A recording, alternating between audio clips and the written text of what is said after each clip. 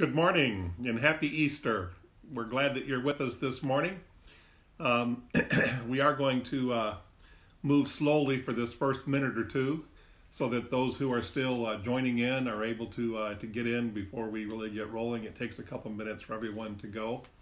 I do hope that you've had opportunity this morning to check out the worship bulletin portion of the group page and maybe play through the song playlist to kind of spark that Easter moment. I hope you've seen the church family greetings video that we posted. If you haven't, when we're done here this morning, you're definitely going to want to go back and see that.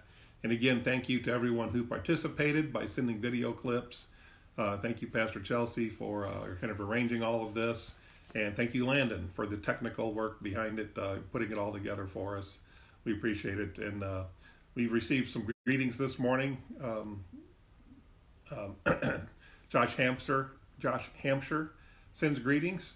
And so we're glad that he was able to see it. It was fun to see the Duvals and several others. So we're glad that you're able to be with us this morning. Also, before we begin, Robin wanted to give some greetings this morning as well. So I'm going to let Robin go ahead and take a turn to get us started this morning. Happy Easter. In my devotions this morning, I was reminded how much God loves us and how he wants us to love him. And even though our love is so small compared to his, he pours his infinite love into us so that we can overflow with his love to other people. And I just wanted to say this morning, if Jesus isn't your Savior, ask him to be your Savior, and then you can really celebrate Easter with us today. Love you all. Happy Easter. All right. Thank you, Robin, for sharing that with us. And,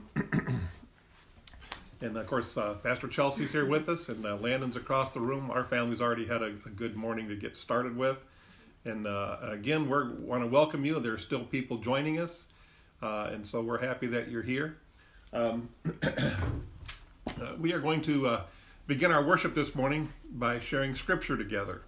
And so I'm going to read for us from the Gospel of John, his version of those early morning events, beginning with John chapter 20.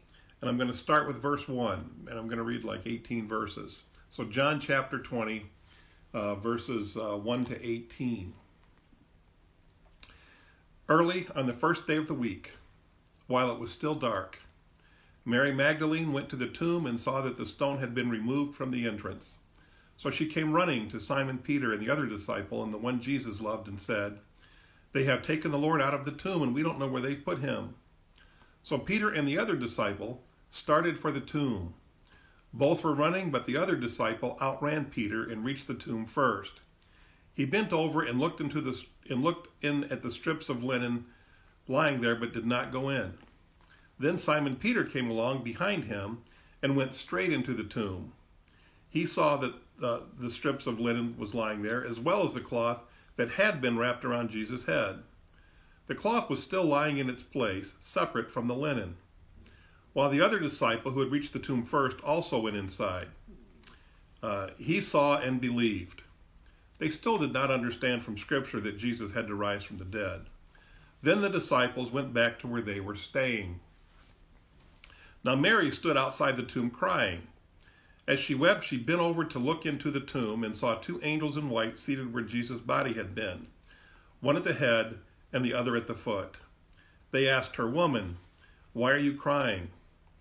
"They have taken my Lord away," she said, "and I don't know where they put him." At this, she turned around and saw Jesus standing there, but she did not realize that it was Jesus. He asked her, "Woman, why are you crying? Who is it you are looking for?" Thinking he was the gardener, she said, "Sir, if you have carried him away, tell me where you have put him, and I will get him." Jesus said to her, "Mary." She turned toward him and cried out in Aramaic, "Rabboni," which means teacher. Jesus said, "Do not hold on to me, for I have not yet ascended to the Father. Go instead to my brothers and tell them, I am ascending to my Father and your Father, to my God and your God." Mary Magdalene went to the disciples with the news, "I have seen the Lord," and she told them that he had said these things to her. This is the word of the Lord. Thanks be to God. Well, we do want to have prayer before we have our message this morning. So please join me as we pray on this wonderful Easter morning. Let's pray together. Father, we do thank you for this great day, this great celebration. It's been a great week. We've thought about your love for us and all that you've done for us as we took part in our Last Supper, commemorating, Lord, your Last Supper, and the meditations that we had on that night and on Good Friday, Lord. Some of us were able to meet together here on the internet and think about your sacrifice and the cross. And then yesterday, Lord, as we waited and waited for today to come. And then this morning, Lord, waking up, just feeling a sense of celebration that the tomb couldn't hold you. Celebrating, Lord, your resurrection and the promise of eternal life to your people. So we praise you and thank you for that today and celebrate with you, Lord. We ask that you would be with everyone around the world today as they celebrate this in all different places and all different kinds of ways. For we church people, Father, this is a different kind of year for us. We are accustomed to big Easter gatherings in our places of worship. And today, Lord, we're not gathering in places of worship. We're gathering from our home places of worship. We're gathering, Lord, by way of the internet once again. And we thank you, Lord, even for that technology. We thank you for the ability to be able to do this. Not so many years ago, had this same pandemic been hitting, things would have been going very differently in terms of being able to stay connected and communicating with one another. So we thank you for that. Lord, there's been a lot of regular prayer requests as well. People continue to get regular illnesses. People continue to fight their ongoing medical issues, Lord, vision problems and Parkinson's and cancer and heart attacks and all of those things. We've had several people, Lord, reporting about loved ones on our prayer list. Lord, you know each and every need and each and every request, and we ask, Lord, that you would reach out and touch and bring physical healing to everyone involved, that you would be glorified through your answers to prayer.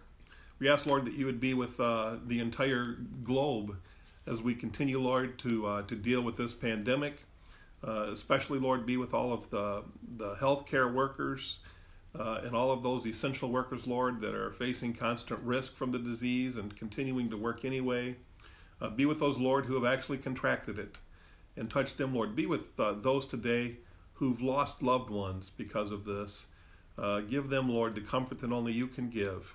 And keep us safe, Lord. Help us to continue to have the wisdom to move through this time in a way, Lord, that would be pleasing to you, and that through it all, Lord, your will would be done, and you would work these things to the good in some way or another.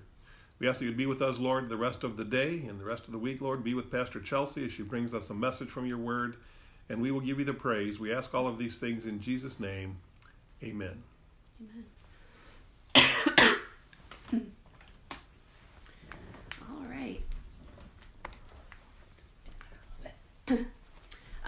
Happy Easter, everyone. I'm glad you all could be with us together today to celebrate this special day. I want to start off by reading you a little story. Since it's Easter, we'll have a short story time. This is called How the Virus Stole Easter by Christy Bother with a nod to Dr. Seuss. 'Twas late in 19 when the virus began, bringing chaos and fear to all people, each land. People were sick, hospitals full, doctors overwhelmed, no one in school. As winter gave way to the promise of spring, the virus raged on, touching peasant and king. People hid in their homes from the enemy unseen. They YouTubed and Zoomed, social distanced and cleaned. April approached and churches were closed. There won't be an Easter, the world supposed. There won't be church services and egg hunts are out. No reason for new dresses when we can't go about. Holy Week started, as bleak as the rest. The world was focused on masks and on tests. Easter can't happen this year, it proclaimed. Online and at home, it just won't be the same. Maundy Thursday, Good Friday, the days came and went. The virus pressed on, it just would not relent. The world woke Sunday, and nothing had changed. The virus still menaced, the people estranged. Pooh-pooh to the saints, the world was grumbling. They're finding out now that no Easter is coming. They're just waking up. We know what they'll do. Their mouths will hang open a minute or two, and then all the saints will cry, boo-hoo. That noise, said the world, will be something to hear. So it paused, and the world put a hand to its ear. And it did hear a sound coming through all the skies. It started down low, then it started to rise. But the sound wasn't depressed. Why, the sound was triumphant. It couldn't be so, but it grew with abundance. The world stared around, popping its eyes. Then it shook. What it saw was a shocking surprise. Every saint in every nation, the tall and the small, was celebrating Jesus in spite of it all. It hadn't stopped Easter from coming. It came. Somehow or other, it came just the same. And the world with its life quite stuck in quarantine stood puzzling and puzzling. Just how can it be? It came without bonnets. It came without bunnies. It came without egg hunts, cantatas, or money. Then the world thought of something it hadn't before. Maybe Easter, it thought, doesn't come from a store. Maybe Easter, perhaps, means a little bit more. And what happened then? Well, the story's not done. What will you do? Will you share with that one or two or more people needing hope on this night? Will you share the source of your life in this fight? The churches are empty, but so is the tomb, and Jesus is victor over death, doom, and gloom. So this year at Easter, let this be our prayer, as the virus still rages around everywhere. May the world see hope when it looks at God's people. May the world see the church is not a building or steeple. May the world find faith in Jesus' death and resurrection.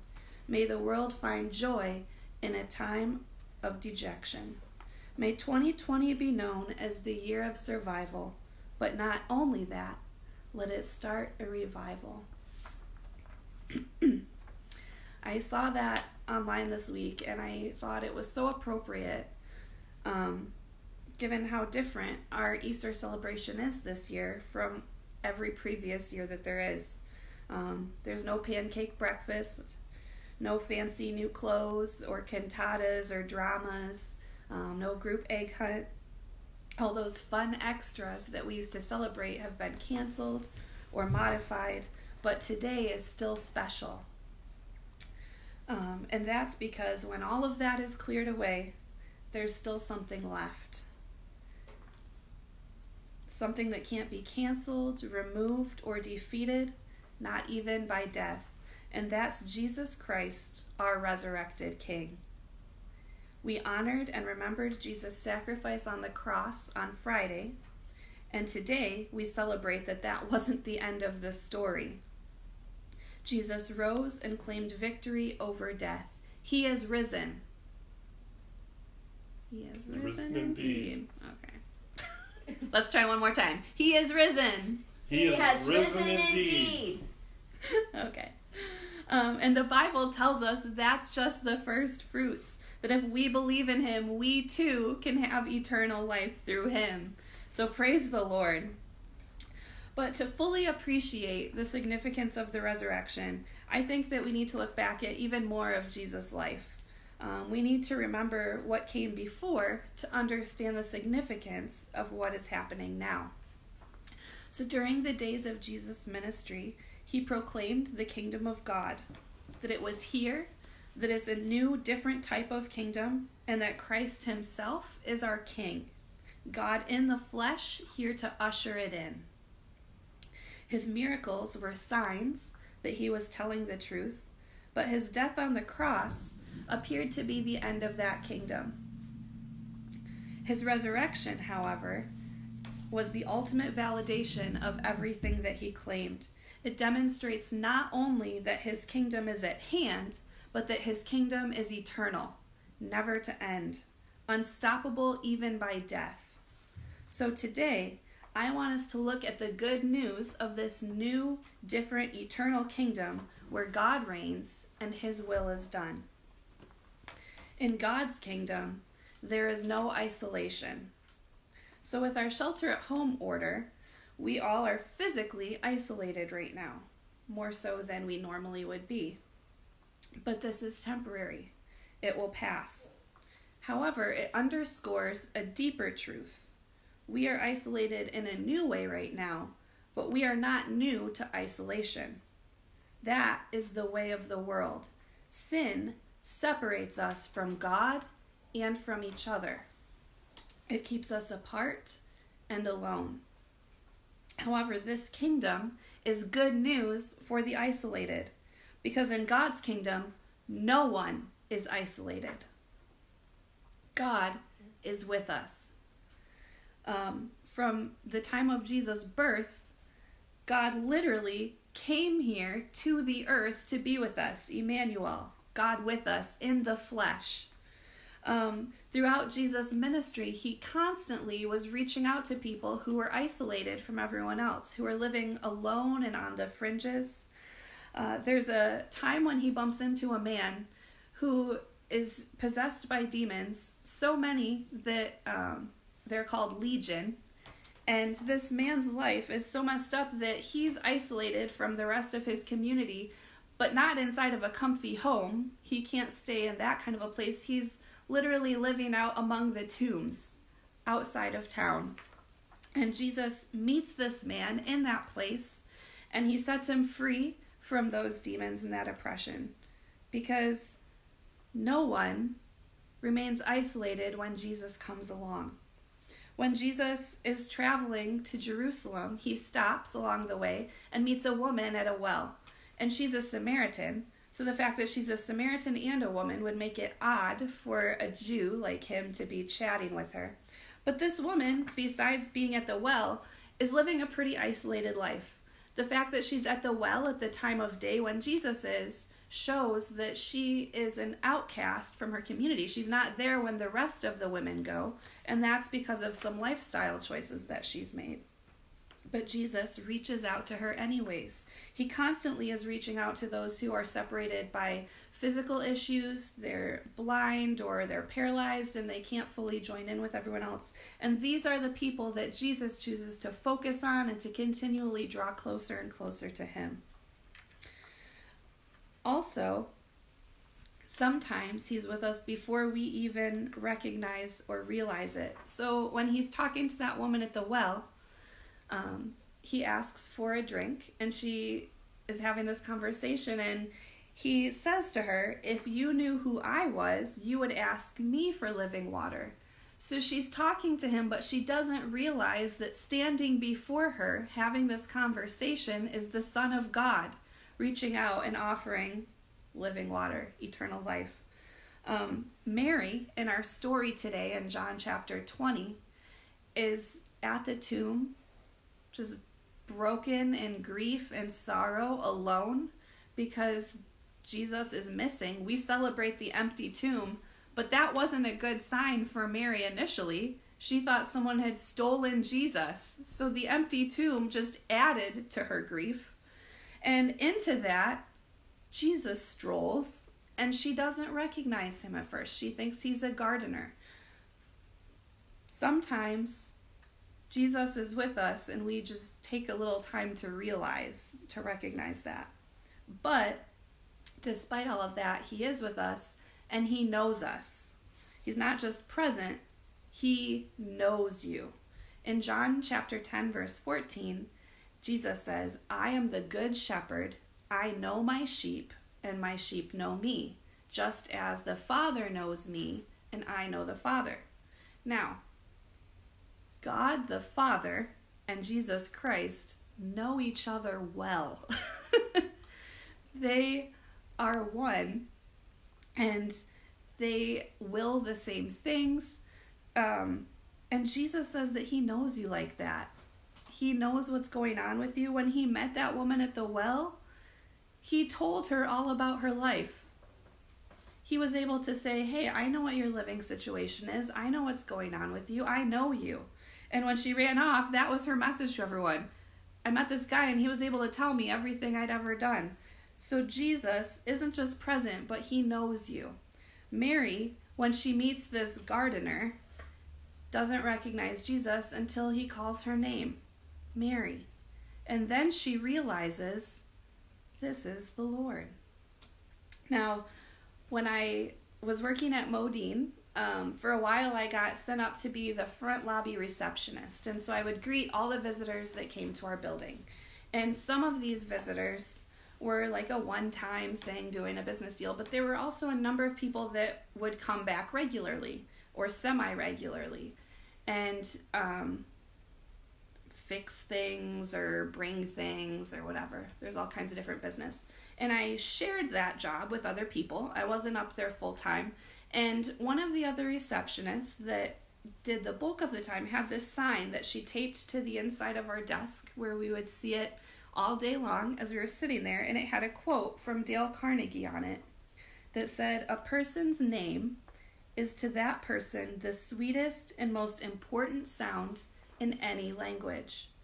And the point of that was to remind her and me and anyone else filling in there how important it was to take the time to know the people coming in and to remember their name and to greet them personally. And I was always impressed because remembering names is kind of a struggle for me. But no matter who came in, if they had been there before, it's like, oh, you were here 3 months ago and told me about your mother. I remember. And she could greet everyone by name. And Jesus knows us like that. He knows your name. He knows all about you. And he calls all of us by name. He's calling you by name. And we know that that's true because Jesus himself told us multiple times and in multiple ways. He tells a story where there's a shepherd with 100 sheep and one goes missing. And he leaves the 99 to track that one down. There's a coin that someone loses and they take the time to track that down. Jesus wants to be with you and will continue to chase you down and call your name. He wants that close personal relationship. Besides God being with us, as comforting as that is, sometimes it's also nice to have a broader, deeper community. We as Christ followers should be bringing people into that community. So when we join God's kingdom, he helps to bring down those barriers inside of us that prevent us from living well in community with others. So selfishness, hate, greed, anger, all those things that cause conflict and strife and keep us apart, he helps to root those out from inside of us so that we can have close, loving relationships with others. We can partake of the encouragement and support of the community, and we can offer encouragement and support to the community. Now, one of the biggest differences that marks this eternal kingdom of God is that it welcomes everyone. Literally everyone is valued and welcomed in this kingdom. Race, class, what you can contribute production-wise, your gender, your socioeconomic value, all of those things don't matter in terms of allowing you to belong. Now, following Jesus doesn't erase every difference, but it takes out the barrier that those differences create. All of those are special and unique and important and valued. Jesus demonstrated that throughout his entire ministry. From the start, when he chose his little group of disciples, that was an eclectic, mismatched bunch. They would not have just been best friends if Jesus hadn't come along. And then he, over the course of his ministry, one day would be eating with tax collectors and sinners, and the next would be teaching the religious leaders, having a chat with Nicodemus. He welcomed little children. He included the women. We talked about the woman in the well and Mary Magdalene, who was so close to Jesus. He welcomed Samaritans. He helped centurions, no one was outside of God's care or love at any point. So all are welcome in this community. And when we join this kingdom and start to follow, then we also should be helping to spread that kind of community and forming a community. So the woman at the well had been living an isolated, outcast kind of life. When she heard Jesus talking and wanted to follow him, she ran back and talked to her community about what she had seen. And then they came and listened, and she created this whole new community in her village of people following Jesus. So they all were a part of that now, and she was in community with them again, restored to them. In Acts chapter 10, after this has happened, Peter has a weird vision with the blankets and all that stuff. So he's spent his whole ministry with Jesus, seeing him interact with all these people, but it still takes a little time to sink in. But finally, he's invited to the house of a Roman centurion, and he goes inside his house with his whole family, and he steps up to give a speech to them, and he starts off and says, "I now realize how true it is that God does not show favoritism."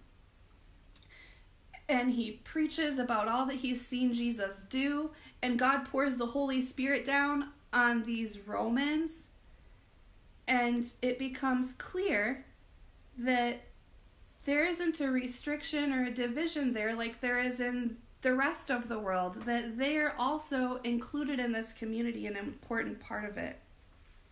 Now, Mary, in our story today, is shocked and horrified when she finds the empty tomb. As we said, she doesn't know yet that it's empty because he's risen. She hasn't gotten to that good news part yet. So she runs off right away to get Peter and John and to bring them along so that they can wonder with her and help her figure it out and share her grief.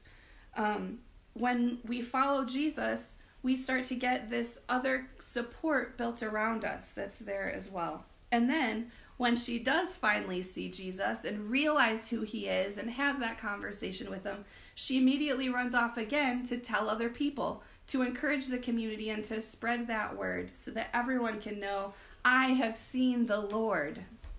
He is there. As we are drawn into this community, as we are included and we're given this connection with other people, we also should be actively extending this radical, open, diverse community to those isolated by the world. And that's more than just allowing different people to attend church with you. So hopefully our churches are places where if you go and look, there are groups of people gathered who would not normally just be the best of friends, who you wouldn't necessarily see all in the same clubs outside. They wouldn't all live in the same neighborhood maybe. There's different races, there's different socioeconomic levels, there's different careers. The church should be a community made up of everyone. And it's great if that's true. But as a part of the church, we need to all be willing to take it a step further and not be satisfied to just say, yeah, there's people different from me that show up on Sunday for an hour that I sit kind of close to. But do you actually consider them your friends? If I had you write down a list of your friends, and then you looked at that list, how many of those friends on your list are people that are different, that the world has isolated maybe, that you don't naturally just share every common thing with? As Christ followers, we should be building connections that go deeper than just that surface of saying, oh yeah, I see them once a week. I've done my duty, that's good enough. We have this true connection now where every person should be valued, and as Jesus wants to know them, we also should be trying to get to know people in a real and deep way. Now, I'm talking about the fact that in God's kingdom there's no isolation.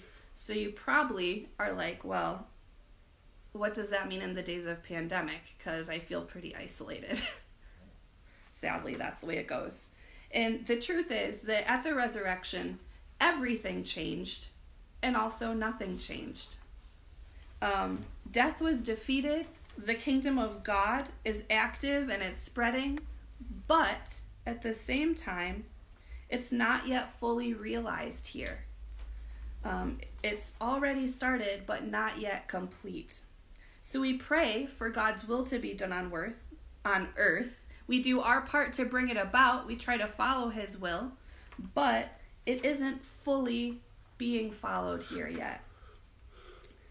So, while Mary and the disciples realized what was going on and were able to follow Jesus and be a part of this kingdom, that didn't immediately mean that the Jewish leaders and the Romans suddenly weren't after them anymore, that everything was suddenly wonderful. There were still a bunch of early Christians who were martyred. There still is pandemics that happen today. The world didn't immediately become perfect and wonderful. Death ultimately is defeated, but we still grieve and suffer now. We're not promised an easy, comfortable life, but that God will be with us through it all, and that the body of Christ will also be with us through it. We're not alone. We're not facing any of those hard things apart.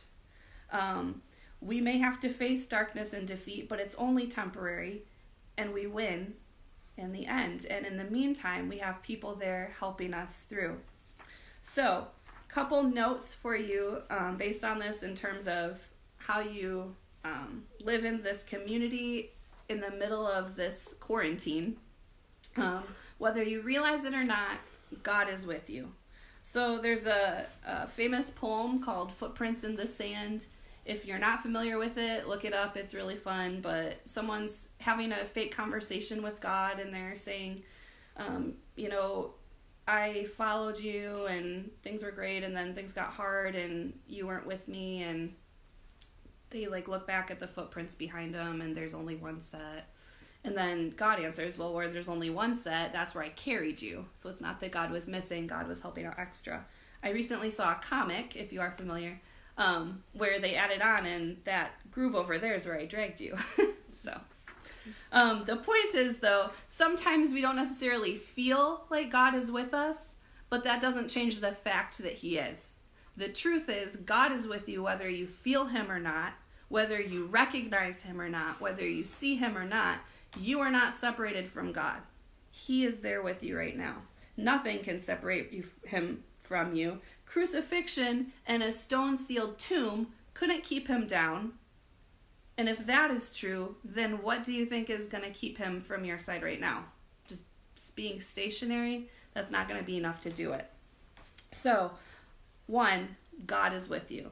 2, in this new God kingdom kind of love that we've got going on, that means that as we're building this community and extending connection and love to everyone around us, part of what we do to do that is that we love the most vulnerable, the least, and we do so sacrificially. So, ironically, we love our community by not physically seeing them right now. It's kind of weird that to truly connect with people and to have that strong community, we don't get to physically be there in their presence, but that is one way that we honor this new kind of community where everyone has value and where everyone matters. We don't say every man's in it for himself. I'm probably fine, so I'm going to go out and put others at risk. We say, well, I love those others, so I'll choose to limit my interactions and my activity. We love from a distance right now. But that doesn't mean that we don't love or care for each other even as we are apart physically.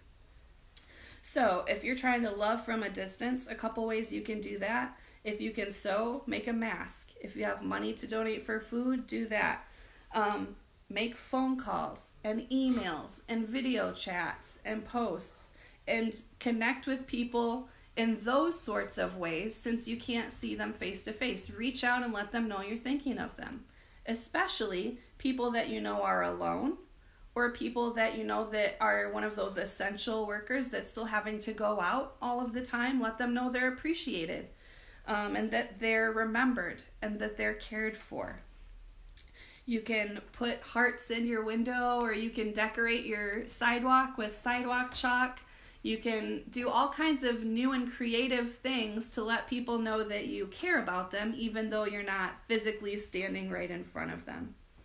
And last, if you are quarantined with other people, if you're not just sitting alone in your house, take this time to really think about how you can show extra love to them. So when you're with someone all the time, I'm sure that it gets easy to notice their flaws, to get a little irritated when they're doing those things that bother you. But this week, go out of your way to be forgiving and to recognize when people need a little extra patience. And if people need a little time, let them go to another room and don't get frustrated that they don't want to watch the same show or do the same thing. So think of something intentional that you can do this week to show love to those that you are living with. Maybe cook a meal for them if you're not the one that's normally the chef, or bake some cookies or brownies. If you're not the one that normally does the laundry, step up and do a load of that, including folding and all of that. Don't just make a bigger mess. If you're not the normal cleaner, maybe take a turn with that. Vacuum a rug or clean a bathroom. Let them choose the movie. Find something that they normally do and maybe don't enjoy so much, and step up and show your love to them in that way, because community isn't just something that we do for those far away, but we don't want to overlook those who are closest to us and maybe struggling just with familiarity. We don't want to let that get stale. So think of something, go for it, and bonus points if you report in on that in our group this week to let us know what you've done for someone that you're quarantined with. So in conclusion, with Jesus' resurrection and the establishment of his eternal kingdom, true isolation is abolished forever. And I hope that you'll join him on this mission. As we're physically separated for a little while, we can remember that no one is truly separated from God or from each other anymore if they will call on his name. Because with his resurrection, his kingdom was established forever, and we all can be a part of that and share in that life and in that kingdom. May you experience rich community with him and with others, even if it's over a little more distance than normal. Happy Easter, everybody. Happy Easter again. And before we go, I just want to give you two quick reminders. Tuesday evening at 7, I will be hosting a Zoom app Bible study based on the first Easter evening that the disciples experienced. And then Thursday evening, we'll have our Zoom prayer gathering. Both of those are at 7 o'clock. And the invitation will be posted here on our group page, and it's also in the scoop, and it's also will be sent on email and that sort of thing. So look forward to those. That's it. And that's it. Let's have a brief closing prayer, and then we're done for the day. Father, we do thank you for this day and for this message. We thank you, Lord, for your love. Help us, Lord, to be good citizens, live in community the way you would want us to, and show love even under these circumstances, especially under these circumstances. We ask these things in your name. Amen. Amen. Happy Easter. Happy Easter.